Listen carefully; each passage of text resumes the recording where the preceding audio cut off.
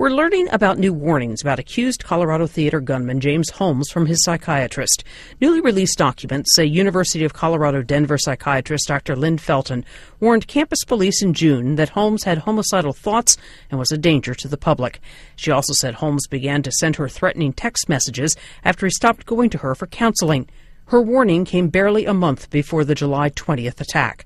The documents also list items police collected from Holmes' apartment, including 50 cans and bottles of beer, a Batman mask, paper shooting targets, and prescription medications for anxiety and depression. Last week, Holmes offered to plead guilty in the attack that killed 12 people and injured 70. Prosecutors rejected the offer and said they would seek the death penalty. Diane Kepley, The Associated Press.